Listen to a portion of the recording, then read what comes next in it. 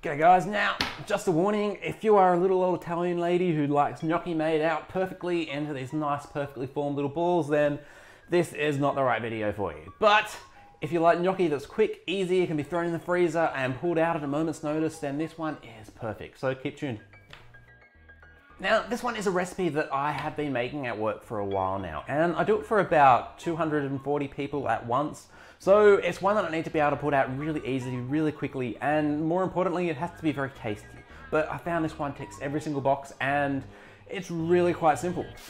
Okay, so first thing we're starting off with is lamb. So it doesn't technically need to be lamb for this one, but I find this recipe it brings out the best in everything. So I've got 4/4 chocks here, which are a relatively cheap cut of lamb, because it can get a little bit pricey, especially in Australia, but this cut is perfect. It cooks down so soft and it just melts in your mouth.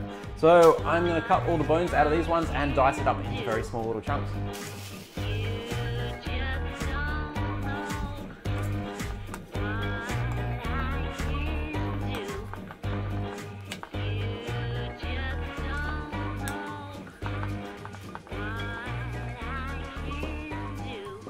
Okay, so that is my lamb all diced up and ready to go. And these are my leftover bones, which will go to the pooch tomorrow for breakfast, which he will like. You just have one now. Another one. And next thing, we have a few onions. Okay, so these ones get a very quick dice. Okay, so I'm gonna go whack all this straight in the stove. Okay, so we have a hot pan, and first in goes our onions. I'm gonna brown these off a little bit. Okay, and to that we have some garlic cloves.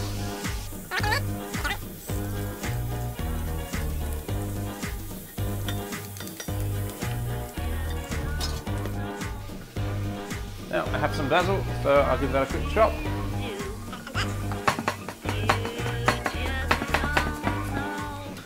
So I'll add about half of this and leave the rest for later.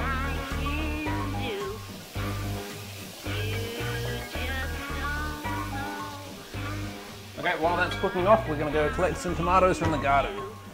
There's nothing like fresh tomatoes. So come in there. Say hello to the fishies. They're the ones giving me all the tomatoes. And let's pick some fresh ones.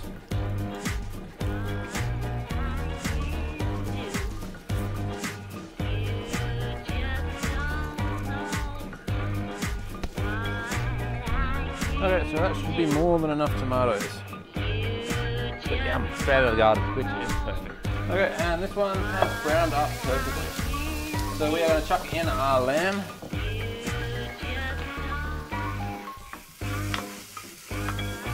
And we'll get that cooking down while we go for the tomatoes. Okay, while that lamb's cooking, I'm just going to give these a nice chop up. Just chop out the cores.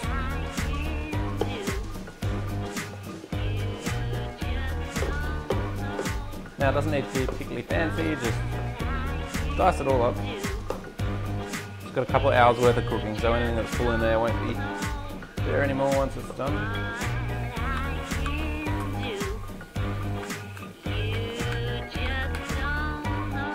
Okay, so these are all going to go in there with that.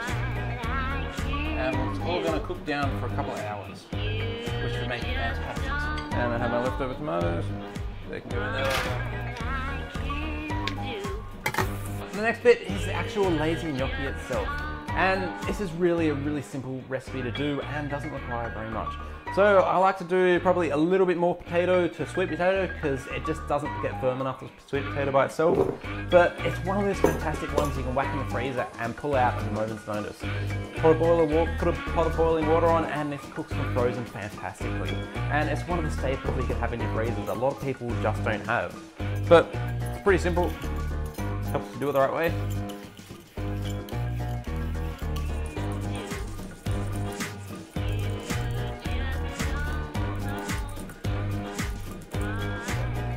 Okay, so these go into slightly diced, but it doesn't really matter how diced.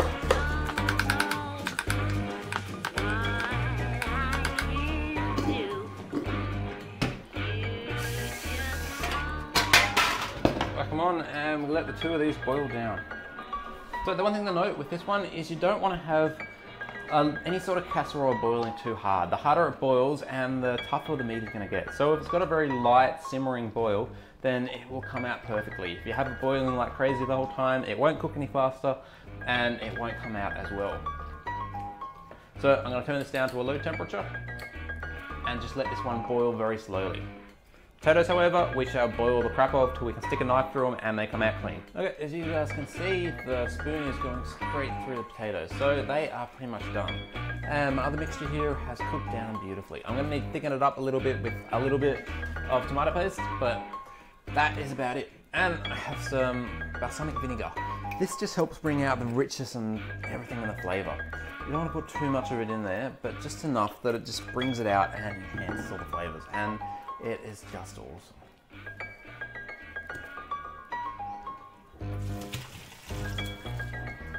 Now, one thing that's really hard to convey inside of a video is the usefulness of tasting something when you actually make it. It really makes all the difference. And what I'm doing here is tasting the tartness, the salt, the pepper, seeing how much sugar, salt, pepper I need to add to it to make the ingredients pop and make it absolutely perfect.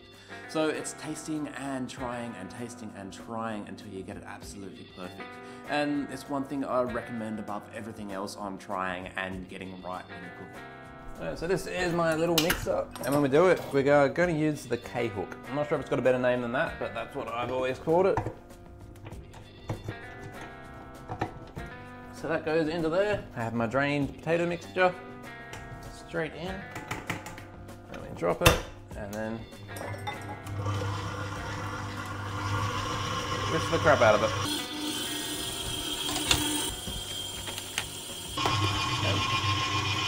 One egg. And I have some Parmesan.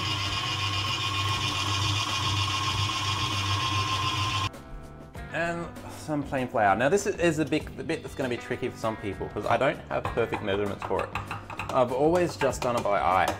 And you want to have enough flour in there that it binds it all together, stops it from sticking, and enough to bind it when it's in there. So I usually go by texture and then go from there.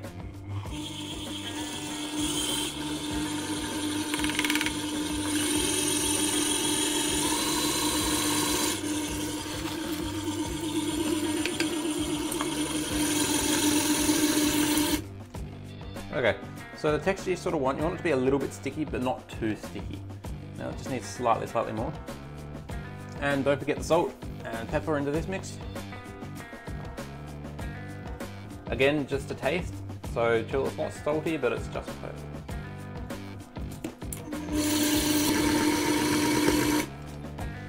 And that is my sweet potato gnocchi dough. Now we just need to roll it out into little strips and get ready to cook it. So I have my nice dough, a bit of flour on the bench, and then floured hands. We tip all my mixture straight out on the bench.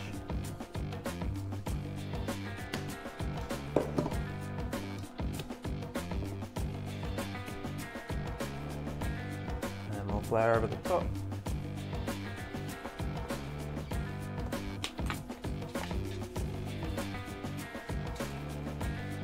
And then it's just a matter of cutting them into little portions. A little bit more flour over the top of them, stop them all sticking together.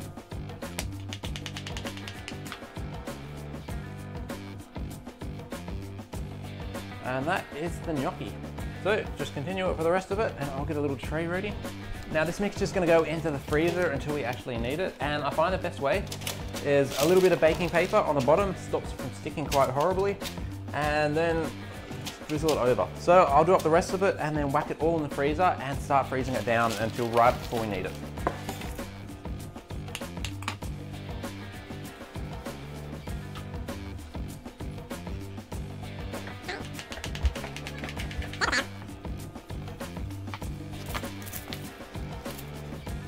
Now, one important thing to note is you want to make sure that if you're not using this straight away, it goes straight into the freezer, because the moisture will come out of the potatoes and that sort of mix and they'll turn into a big gluggy mess. But if you guys are ready to cook for them, you can go straight away. Otherwise, just whack them in the freezer until you need them. You don't need to cover it, you don't need to do anything else, just straight in the freezer and they will go straight into the water after that and be perfect. So I'm going to whack these in the freezer till I need them and then put them straight in the fridge, in the thing.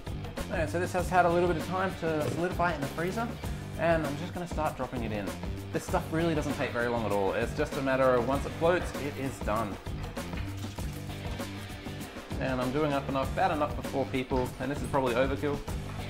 And then the rest of this is going to go inside the freezer. So I'll let it solidify completely and then just whack it inside of a airtight container, and you can leave it in there for about 6 months. And then it only takes about 2-3 minutes inside the water to bring it back to life. So it's really not very long at all, and it works fantastically. So we'll let that boil and flip to the top.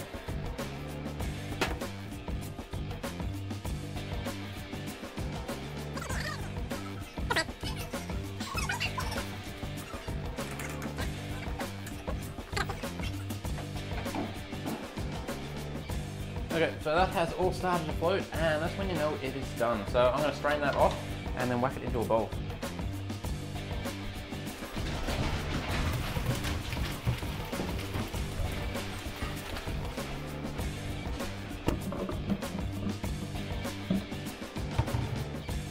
Okay, now very last minute, I have some basil that I haven't cooked through for it yet, and that goes straight in there.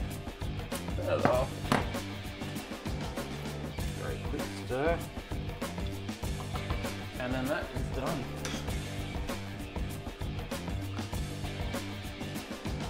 Put the ragu over the top.